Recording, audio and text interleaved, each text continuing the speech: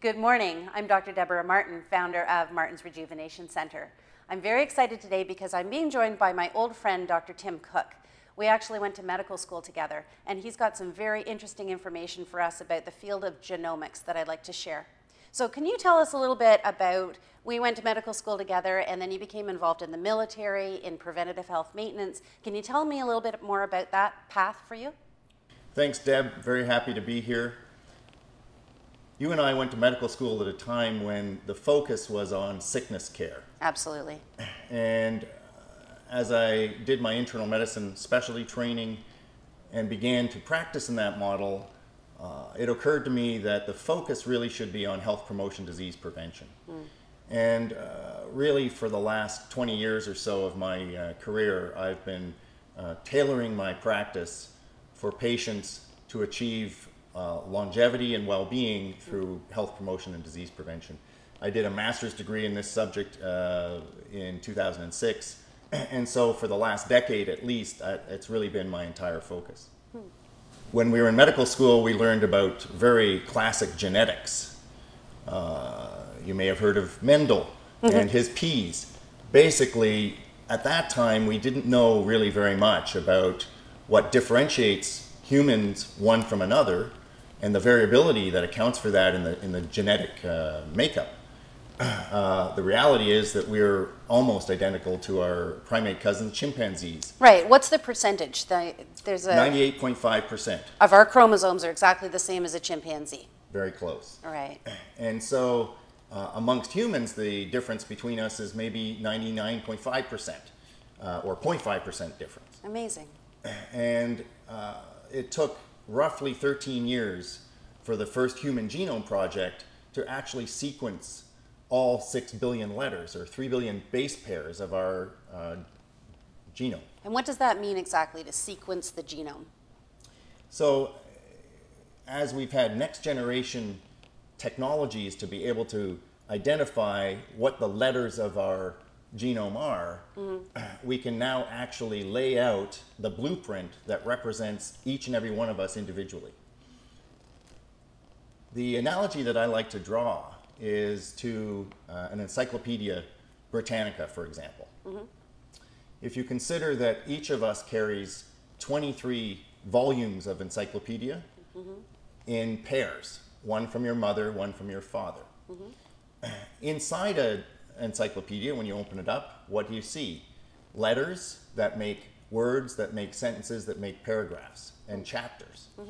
And the human genome is actually structured in a very similar way. The letters, of course, exist as only 4, T, C, A, and G. But remarkably, that defines all of the various proteins, several hundred thousand types of proteins that come from 22,000 different genes that make up humans and make up the difference between us and not just chimpanzees, but rabbits and bananas. Bananas, by the way, have 4 chromosomes. As mentioned, we have 23. And one of them is the sex chromosome that makes men or women. But the 22 autosomal chromosomes have all of these genes splayed through them. The concept of personalized medicine is understanding what the variations are in your genome that make you different in terms of your response to medications. That's called pharmacogenomics. Okay. In terms of your response to diet and exercise, that's nutrigenomics. And also, of course, what your disease risks, what your inheritance is, what your family history is, will all influence and all allow us to understand and interact with your environment. So give me a practical example of that. Let's say I have a heart attack. Is there some kind of change difference in medications that might be used? First of all, it's important to know what your family history is. If you have heart attacks in the family at young ages, prematurely in their 40s, for example, in your parents or in your siblings, that has a strong suspicion for a genetic load or some specific predisposition from your genome. Obviously, things that you do in your life, your environment, exposures, your behaviors, whether you eat well or badly, whether you exercise or not, and certainly if you smoke, for example, these are all risk factors for developing a heart attack. But we can look in the genome now in quite easy ways and identify specific risk factors for developing heart attack, for example. Okay, this is actually a really great example because my mother did have a heart attack. She was 78 years old, and so I thought, and my risk factors are fairly low, but I had my genomics done with this test we're going to talk about called 23andMe, and it said that in fact, for my age, that my genetic risk is a little higher than I would have thought so. Which was interesting information because it means that I have to watch what I do now in order to lessen my risk of heart disease. Make sure I'm exercising and continue to not smoke and all those things. What I hear from people who are not fully educated about these new genomic tests is, why would I want to test a gene if I can't change it? And it's true, we do not have gene therapy that we could change or alter the way your genes exist as a structure. But we do have the capacity to change whether a gene is functioning or turned on, or whether it's turned off. Really? That we only knew as well in the last 15 years when we discovered what's now been termed epigenetics. This is the fact that everything you do in your environment in real time influences and interacts with your own genome. And so in particular, from a preventive health perspective, the lifestyles that we choose to lead have very strong influence on whether certain of your 22,000 genes are active or not. If there's bad ones there and you can turn them off, you can improve your future health. Wow, okay, I didn't know that. I didn't know that you can turn them off. Can you give me an example of something along that line? Sure. We have some very broad evidence now that things like meditation will downregulate the genes involved in your stress response. We're all familiar with our hot buttons that get us revved up, get us anxious, things that initiate that fight or flight response. Fight, flight, or freeze, it's actually called. And there are roughly 500 genes that are involved in mediating that response. When you do have an anxious stress response, your blood pressure goes up, your heart rate goes up, but more importantly, your sympathetic system with the adrenaline and your cortisol, your stress hormones get turned on. Now, if you undertake practice of relaxing, which actually is a very specific relaxation response that turns off those genes, they've actually shown that within the genome, there are changes in the structure of the DNA on your chromosomes that carry those particular genes that turn them off. And turn them off for potentially long term. In fact, epigenetics speaks to the fact that our children inherit the propensity to turn on or off genes like stress or famine. If you've been through a famine in your lifetime, the potato famine, for example, they've shown that the children of those families that lived through the potato famine actually had genes turned on for storage of energy more efficiently so that they could survive on the assumption there's ongoing famine. So by knowing something about our own genome, we can actually not influence our own outcome, but that of our children potentially? Absolutely. Wow. That is the power of epigenetics. It's remarkable. We didn't know it existed until, as I say, 10 to 15 years ago. Yeah, I don't remember anything about that from medical school. We had genetics, and now this whole genomics thing is brand new.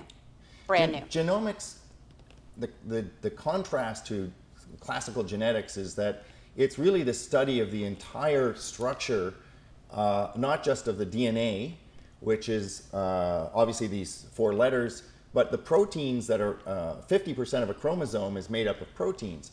And those proteins for a long time were kind of ignored and chucked away, especially when Watson and Crick first came forward in 1953 with the DNA structure and said, this is the meaning of life.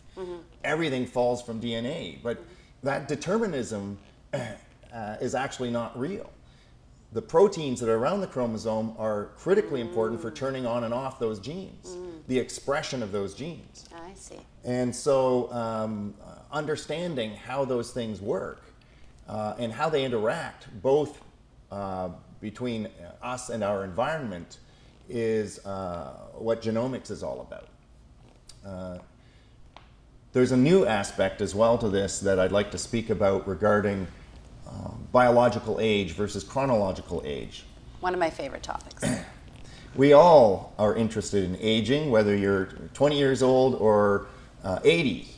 I think right now, because of the advent of genomics and of the research that backs up our understanding of why we age, this specialty of age management is really ready for prime time. Absolutely. The baby boomer generation, have heard that the 60 is the new 50. And I think the potential to not just extend our lifespan, but advance our health span. Health span is the concept that you feel and look and behave as healthy as you were at age 30 right through until your death at 85, 90, or 105. Right. That's so-called squaring the curve. So instead of like slowly declining in age and getting old and decrepit, we go like crazy until we're 90 years old and like drop dead. Bingo. Right. That's what I want to do. And that it should be, anyway, everybody's ideal target. Very few people want to say, yeah, I'd like to spend the last 15 years of my life in pain, in hospital, using healthcare dollars, but that's the reality of the majority of our population. So what can we do now to change that outcome? One is understand what's in your genome and what the risks are, and begin to make behavioral changes that are sustainable to alter those risks, potentially. I should just say that there are some genetic diseases, gene-based diseases, that we do not have a response to. And like Huntington's chorea. Huntington's chorea, classic example. Horrible disease. Right. Very few folks want to know, unless it's in the family and you want to know if you've inherited it and you're going to pass it to your children. It's a disease that onsets suddenly with neurodegeneration in your 50s. Unfortunately, medical science has not conquered that. Not yet. We do not test for that. In the panels of lifestyle genomics that we are offering currently, that's not one of the standard tests. But you can test for it if somebody were to ask for it, is that right? Yes, and many of these kind of disease-related genetic risks are covered by our national and provincial health services. Another classic example is breast cancer. Right. That's familiar, hereditary breast cancer, and we've all recently heard of a famous actress who is carrying breast cancer genes 1 and 2 that increase her risk so dramatically that she elected to have mastectomies, which I think is a very valid response to understanding a risk that increases the probability of acquiring a cancer by 85 or 90%. What's important to know is, first of all, that particular gene test, the BRCA1s and 2s, is available through OHIP here in Ontario. It's not available through private systems at all, actually, because it's a test that's been patented in the United States. But only about 10 to 15% of breast cancers in general are hereditary. And only about half of those are related to BRCA carriage. There are other genes that increase, to a lesser or greater degree, your risk of acquiring breast cancer as either a woman or a man. And those genes we do check in the test that we have on offer. And can we do something to try and downregulate those genes? Absolutely. Like what? Give me an example. If you think about, well, if 15% of breast cancers are genetic, what are the other 85%?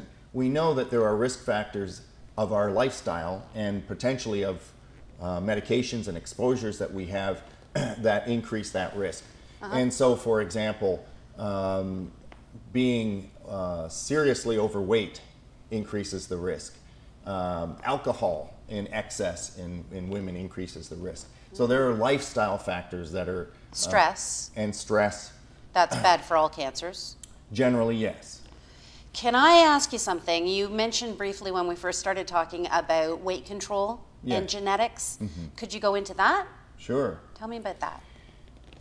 So the nutrigenomics testing is now also come of age. Essentially, you may not recognize the fact that everything we put in our mouths that's food is foreign to us. These are proteins and fats and carbohydrates that we don't necessarily have in our body already.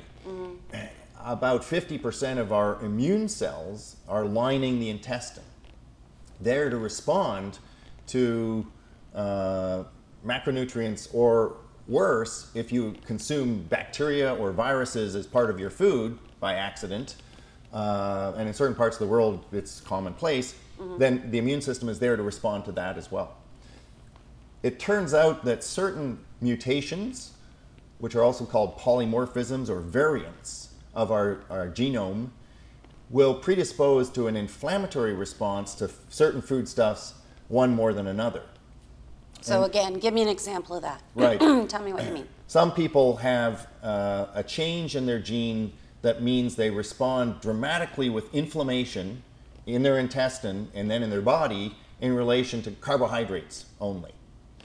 Or they respond that same way dramatically with inflammation to fats. Okay, so if they get inflammation, what does that mean?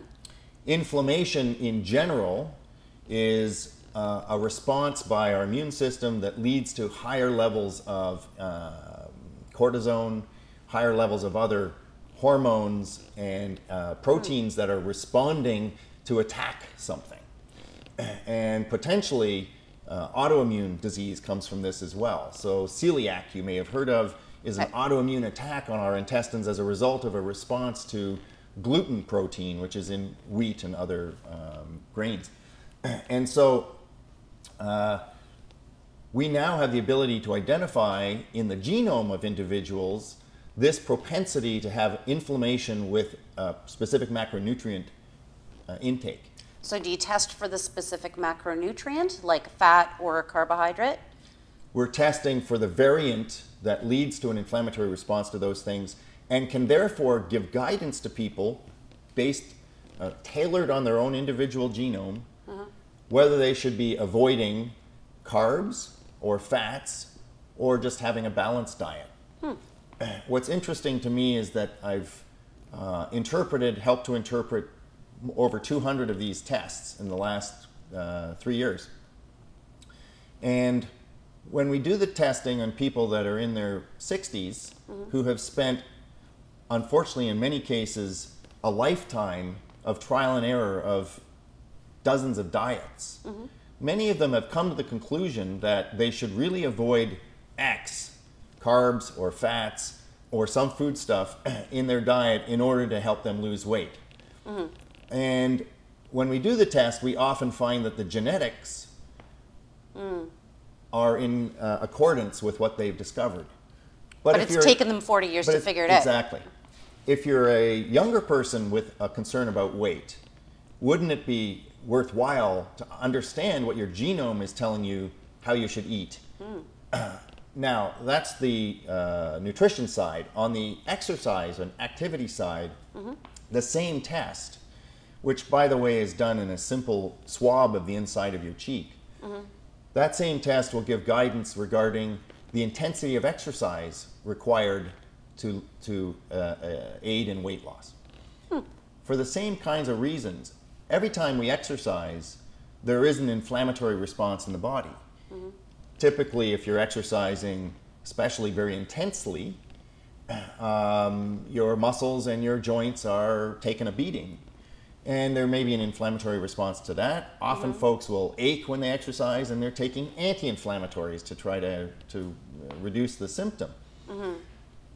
This genomics test will actually identify variations that lead to a brisker inflammatory response with intense exercise than with moderate or vice versa, and give guidance to people who are perhaps not exercising the right way for their genome. Okay, you're going to have to give me an example of that one.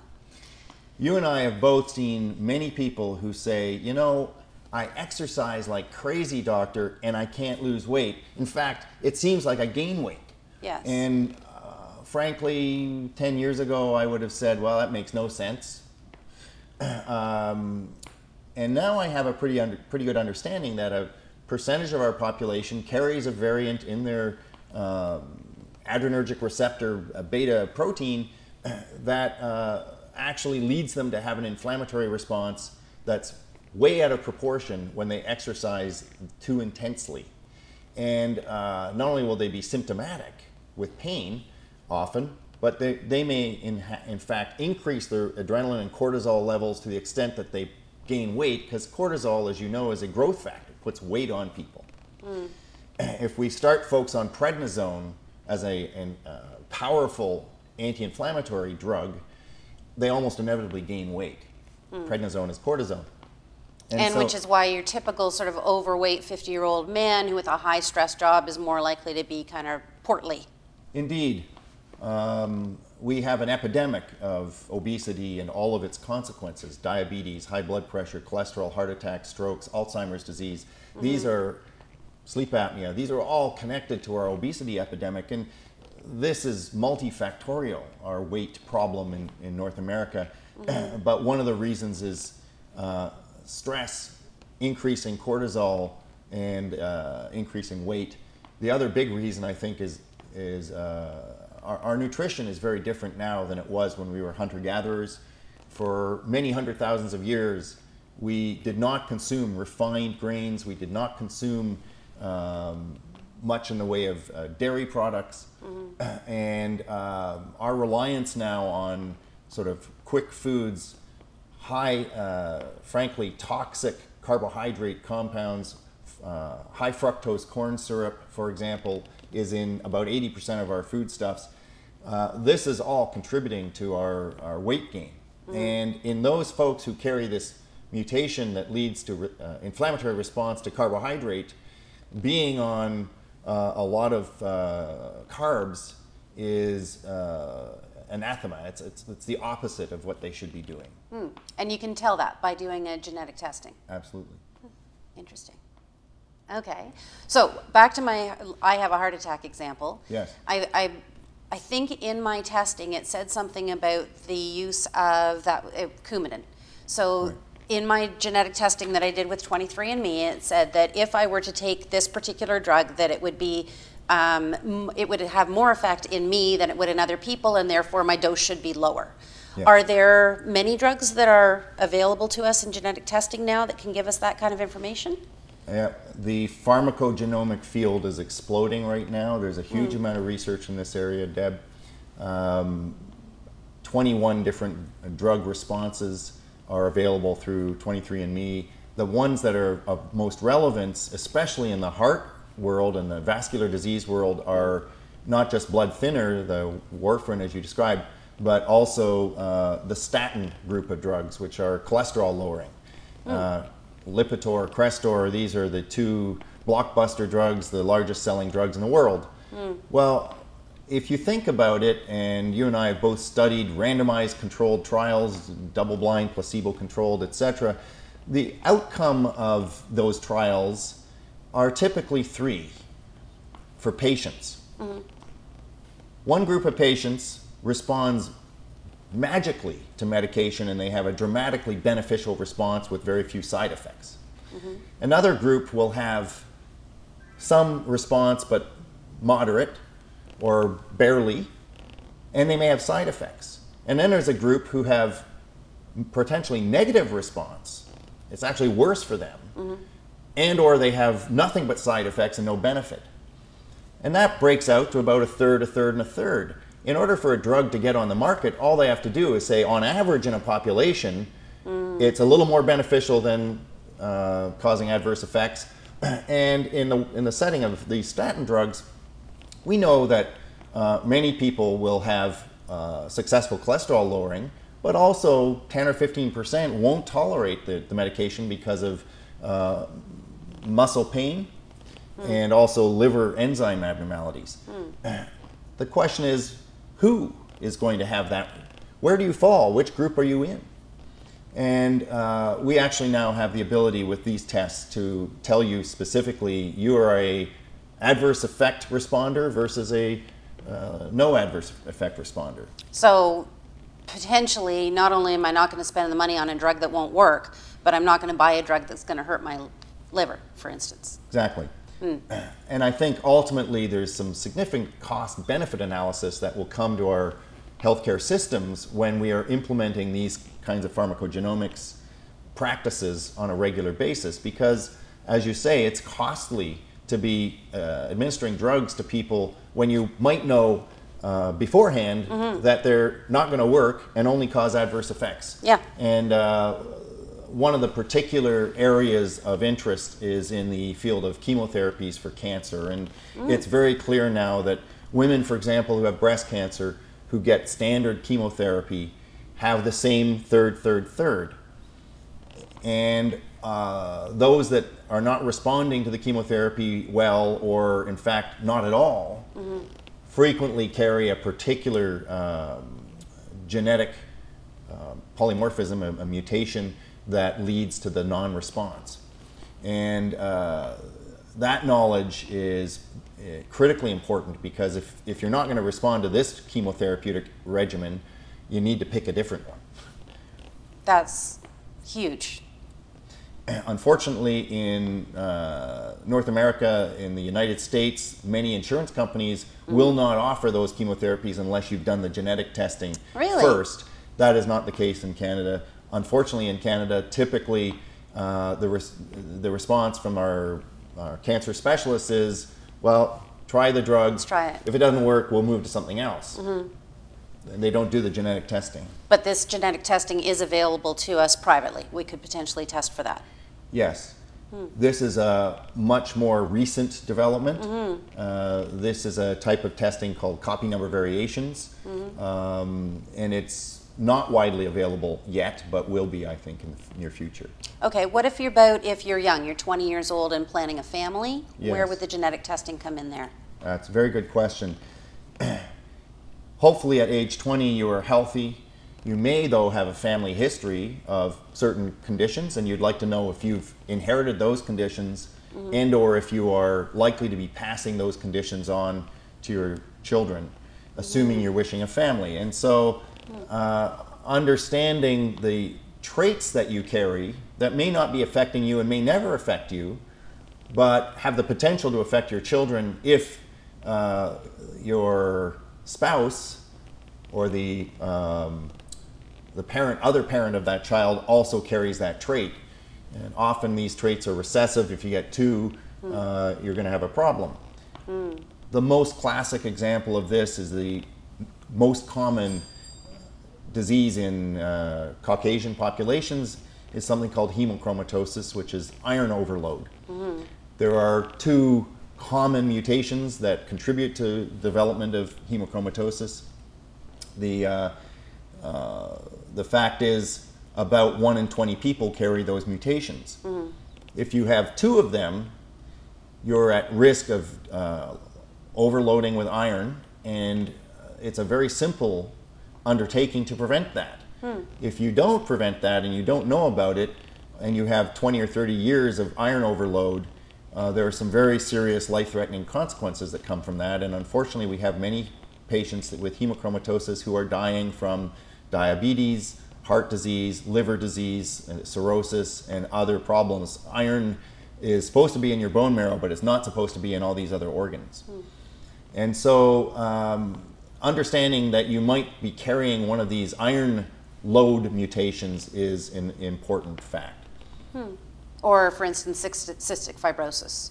Cystic fibrosis is another classic one. Same thing. You can carry the gene and it's not a problem, but the minute you take a man and woman, put them together, and now that child has cystic fibrosis or could potentially have it. Exactly. Right. Okay. Can I ask you, how do we go about getting this testing done? What are the different levels of testing that could potentially? So far, all I've done is 23andMe. It's genetic testing that does some very simple like background in terms of heart disease and high blood pressure and so on. Tells me a little bit about some medications, tells me a little bit about predisposition to illnesses, but it's a pretty introductory genetic testing is my understanding. and now you're talking about the nutrigenetics and the right. everything else. So the 23andMe actually has developed over the course of the last 7 years a very extensive actual assessment of what are called SNPs. SNP stands for single nucleotide polymorphism. If we go back to our encyclopedia analogy, this is letter changes alone that may change the meaning of a word or a sentence in your encyclopedia. So instead of being a T, it turns to be a C. And the result of that may mean that the protein that's being made by that gene is a little bit different. And so we are now aware of several million SNPs in the human population. This accounts for roughly 25% of the variability between humans. And they do a very large screen for SNPs, which ultimately looks for roughly 250 different diseases and traits and pharmacogenomic responses to drugs, etc. So I think the 23andMe is a very good start point for genomic analysis. But as I mentioned, SNPs are not the only tool that we have in our genomic toolbox. The other company that I am using is Interleukin Genetics, which is the one that provides actually 4 different analyses on a single specimen, the buccal swab specimen. And these are the weight management, so looking for mutations that can guide how we eat and how we exercise, looking for nutritional needs. And so if you have mutations in your vitamin B metabolism pathway, you may need to be taking more vitamin B or different types of vitamin B in order to actually have the most healthy machinery. Your vitamin B complexes are very, very important in the enzymes of your body. Also, that nutritional needs panel looks for mutations in your antioxidant capacity. 5 different genes or 5 different proteins that are effective for antioxidation may or may not be optimally functioning if you have some of these mutations. Again, what's the outcome of that? If you are having multiple suboptimal antioxidant capacity because of these mutations, then you need to be taking supplements that assist you with antioxidation, and you need to be following a lifestyle and a diet that capitalizes on anti-inflammation and antioxidation. These are the 2 most important causes of aging in the first place: inflammation, oxidation, and what we call advanced glycemic end products, or sticking sugar molecules on your proteins. That's not good for us either. That's why diabetics get into such a big problem. So nutritional needs, I think, is a very, very useful test, because the outcome is lifestyle and supplement use, which everybody can partake of. So what's really occurring to me here is that me as a physician, I'm able to follow everything that you're saying here, but even I'm stretching a little when you start talking about all these potential things that could be tested for and what you have to do for them. And I think what I'm really looking forward to is the fact that you're really good at this, and you have a lot of experience with it, and you're on the cutting edge of it. And so it means that if we get our testing done, you're able to interpret it for us. Because it's one thing to get the test done and get like a, well, yes, no, or maybe, but what does that really mean? And how do I take that information and incorporate it into my own life in order to optimize my health for the next 30, 40, 50 years? That's what I want to know. What do I do? And what I'm hearing is that the good news here is that given that it's based on my genetics, that's not going to change a whole lot. I'll meditate and do the things that I need to do to optimize it. But once I get these tests done, that's who I am. So I have that information now to use for the rest of my life. Exactly. The younger I am when I get this information, the better it is to help me. Absolutely. Okay. I think your point is very well taken. Some of these tests, 23andMe, for example, have come to market as a direct-to-consumer. In the United States, that's permitted. It officially isn't in Canada. And by that, you could order the test yourself. The problem with that is the report is very detailed, and it doesn't take into account, they don't ask you what your personal history is or your concerns. They don't ask you what your family history is. And what your lifestyle is. And so having a clinician at the interface between the results of these genetic tests and what it means to you as an individual. We are all unique, and our genome is unique, and how we should respond to it needs to be tailored or personalized. Yeah, absolutely. So I'm now the director of a new clinic called P3. In Toronto. In Toronto. P3 stands for personalized, participatory, and preventive.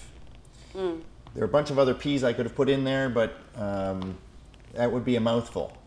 The personalized piece is genomics. It's also having a physician that spends the time with you and cares about you and brings care back to healthcare, I think. And unfortunately, our healthcare system in general is very stretched for time. Well, and it's so reactionary. You know, as you know, I spent 25 years in the emergency department. And the reality is that you sit there and wait for bad things to happen. And I've gotten kind of tired of that. I want to be more proactive. I want to intervene when I can make a difference instead of picking up the pieces when the bad things happen. Yes. Similarly, I spent 20 years looking after extremely sick people in hospital wards of our tertiary academic hospitals and intensive care units. And what disturbed me as I was doing that was how many folks were suffering from conditions that were preventable had they made changes or had changes occurred to their environment or to their experiences 20 or 30 years earlier, which really is what motivated me to focus my attentions more recently on preventive care. And the P for participatory, Deb, relates to the fact that it's all well and good to be told, here's a list of foods you should eat or should not eat. It's all very well to be told you should exercise like this or like that. But we all know it's difficult to ingrain or entrain those behavior changes without being guided or facilitated. And of course, fitness trainers have capitalized on that business quite well. It's a bit easier, albeit still difficult, to begin to exercise on a regular basis when you have somebody who's there leading you, motivating you at the same time. What's increasingly evident is that, notwithstanding dietitians and nutritionists, they're not typically in your house or giving you cooking lessons. So I think a teaching kitchen is something that I'm quite passionate about bringing to people, because you then have the ability to actually see how easy it can be to purchase, to prepare, and to enjoy healthy foods that are personalized to your genomics. And then finally, a moment about the mind-body connection, because the science around this I've been following for close to 10 years as well. And inducing a relaxation response every day for as much as you can, even a minimum of 10 minutes, is critically important for our health, and probably as important or more so than exercise and nutrition. But the three of them together are a kind of a triumvirate of good health span.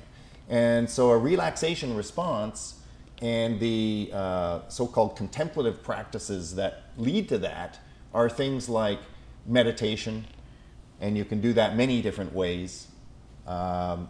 Yoga, that includes a meditative component. Tai Chi, prayer if you're religious, but you don't have to be. There are biofeedback tools that I frequently offer to my patients who think all the rest of those things are not possible or are too difficult. Right. There's a little tool, isn't there, that gives you a sense of your relaxation level? Exactly. Tell me about that guy. So that's called HeartMath. A company in California, HeartMath has been researching this. It's very science-based. It's so-called heart rate variability analysis. And this is a very good reflection of whether your stress system is turned on or your relaxation system is turned on. And we don't practice this. No, no one did. It's brain training. It's the same kind of training as your physical fitness trainer is doing, is a facilitator of these brain training. And essentially, it's not just a matter of pretending you're at a beach. It's actually focusing your attention in a very particular way, observing without judgment, and allowing yourself to accept and let go of the stresses that we all have. You can't get rid of the stress, but you can change the way you react to it, and you can change your physical response to it. I find it funny because here we are, we went to medical school together, and then we went off on our own paths and both had 3 children and were married and so on, and then you had your internal medicine career and you're flying all around the world, and I was in the emergency department, and then at around the same time we both discovered like the whole meditation thing, and then we both became interested in rejuvenation and longevity and so on, and here we are a few years later. On very much the same path. I think many people are coming to the same kinds of conclusions, that the lives we've lived and the stressors in our modern society, the theory of multitasking, that you can have multiple technological gadgets going simultaneously and that your brain can actually engage in those activities all at the same time, is not only ludicrous, it's harmful. Our lifestyles are killing us. And until recently, getting back to the heart disease, if you'd asked a cardiologist 5 or 10 years ago, is stress a risk factor, doctor, for me having a heart attack, they would shrug their shoulders because it wasn't very quantifiable. It was a little too touchy-feely for many cardiologists. So they had a sense that maybe it did, but they couldn't tell you how much, or more importantly, how to change it. Exactly. Yeah. And now we have some very large studies that have actually identified stress, and the way they analyze that is if you have a sense of inability to control yourself, your environment, your work, if you're not in control, your stress levels at baseline are very high, and this absolutely increases your risk of developing some very bad outcomes. Heart disease, diabetes, obesity, cancer, they're all connected and preventable, because getting control, again, not necessarily of the environment, but of yourself and your response to it, is absolutely within your power with some appropriate guidance by trained people. It doesn't mean that we all have to go and sit on a mountaintop all day. No. You can still be a busy, functioning executive, but have that sense of control and ease, even though you're dealing with this. In fact, personally, I find that I can handle much more if I've got that sense of equanimity. Control. Equanimity, great word. Can I ask you one more thing? I want to know about telomeres. Tell me about that. Yes. So in the age management business, telomeres have been a revolution. A researcher by the name of Dr. Elizabeth Blackburn and her team received the Nobel Prize for discovering this in 2009, after a couple of decades of research. Telomeres can be conceived of like the little endings of your shoelaces that bind your shoelace so it doesn't come apart and ravel. Good analogy. I like that one. And in the cellular business of reproduction, in order for us to continue our lives, our cells need to keep reproducing and regenerating. And so for a single cell to become 2 cells, the DNA needs to kind of unzip and replicate. Yes. Now, as your chromosome, which contains the DNA, is going about this business, the telomeres are what we call nonsense DNA. So it's a bunch of repeat letters at the end of each chromosome, like caps, that prevent the chromosome tails from connecting and interacting and getting tangled up. Now, every time a cell divides, those telomeres shorten a little bit. They get, if you will, wasted. If you're unzipping your jacket, for example, near the bottom, you would like there to be something holding it together and take the heat if there's damage. And in this case, the telomeres get a bit shorter and are a strong reflection of the age of your cells, how many reproduction cycles they've been through. There is an enzyme called telomerase, which is designed to help build back up the telomere, but it never quite keeps up.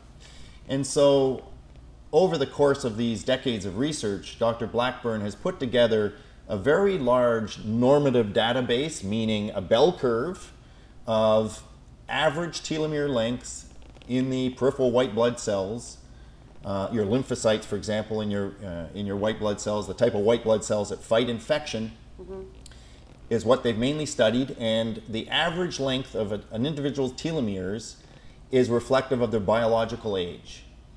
So if you're a 52-year-old man, your telomere on average should be X number of letters long.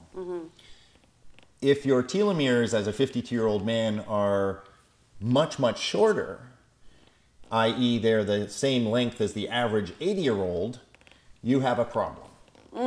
If they are much longer than average, then you seem to be doing well. Your biological age is less than your chronological age.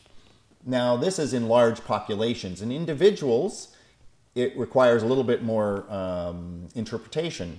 But in general, if you are a significant outlier from the average length of telomere, then there are some potential, there's advice that can come from that will potentially, especially if your telomeres are short, allow them to lengthen.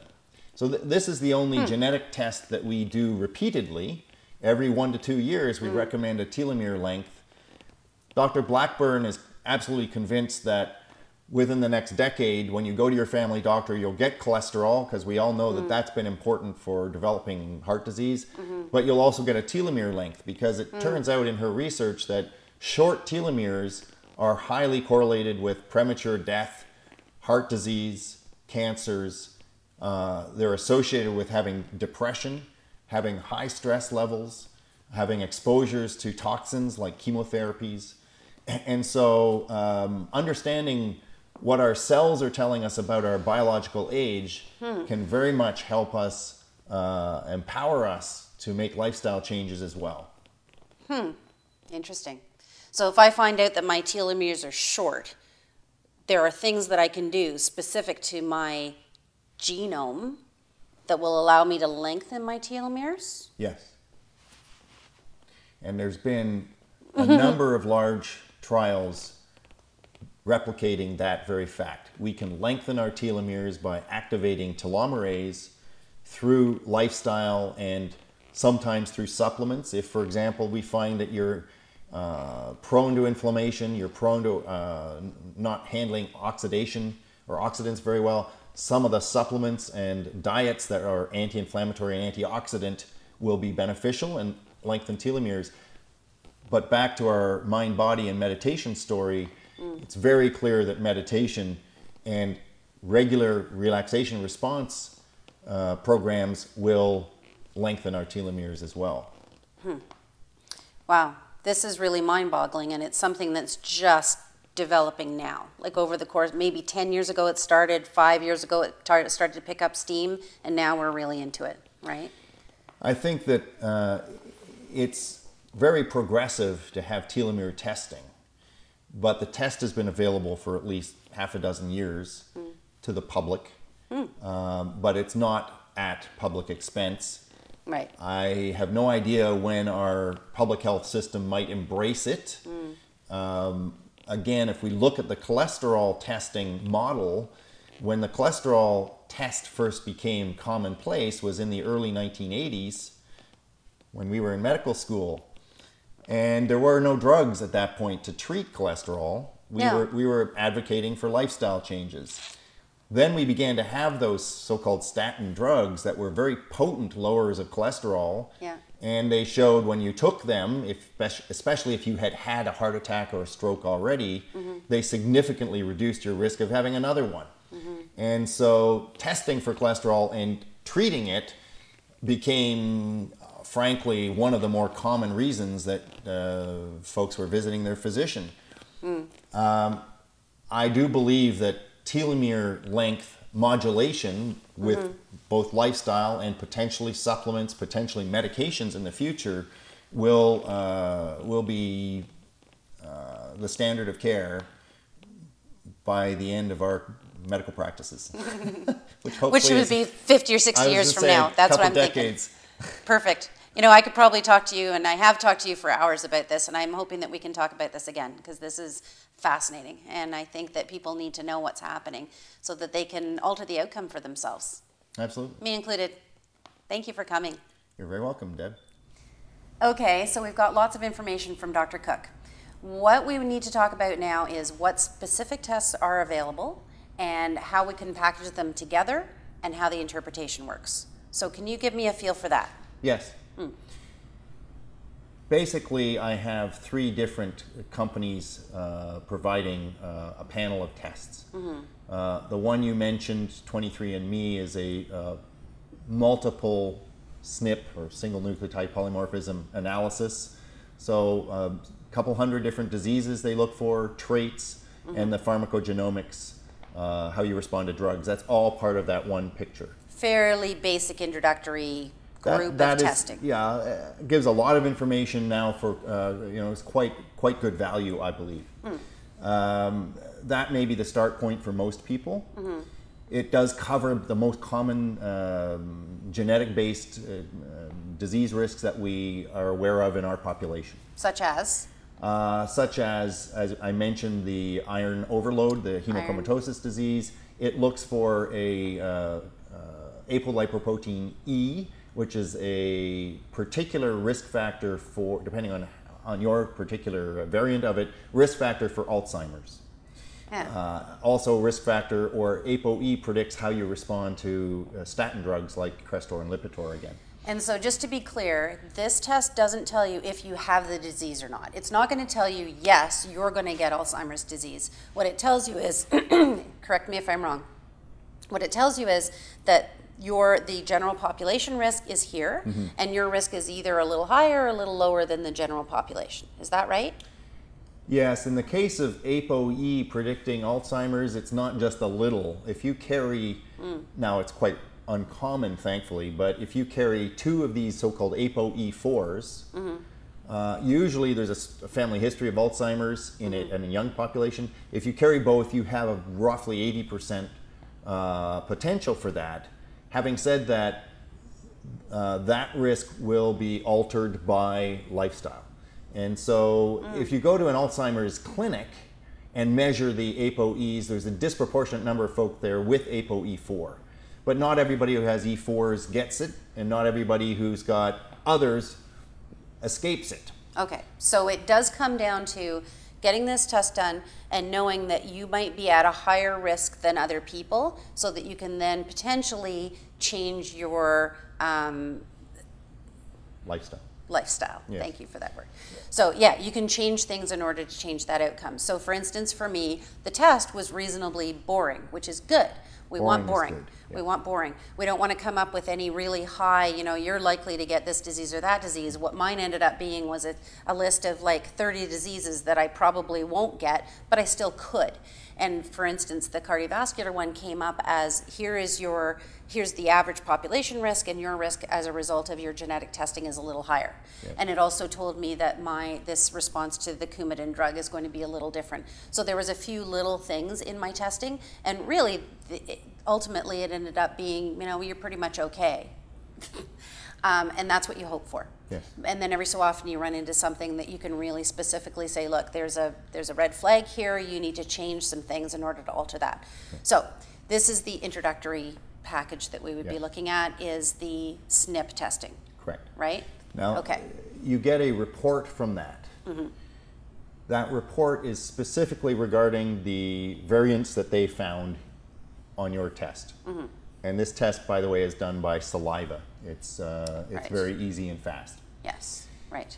My point, though, is there is no analysis built in of your personal risk factors, your family history, your lifestyle. nor how you should really use the information that they're giving you about your genetic profile in altering your health span. And so even though it's a report that kind of stands alone, or the company would like it to stand alone, I personally believe it's important to have guidance from your physician or by someone who's familiar with both the test results and what they mean, and you as an individual. Okay, so we can either do the test without interpretation or the test with interpretation. Without a consultation by me or another doctor. Right, okay, so that's level 1. Yes. So the second company is Interleukin Genetics.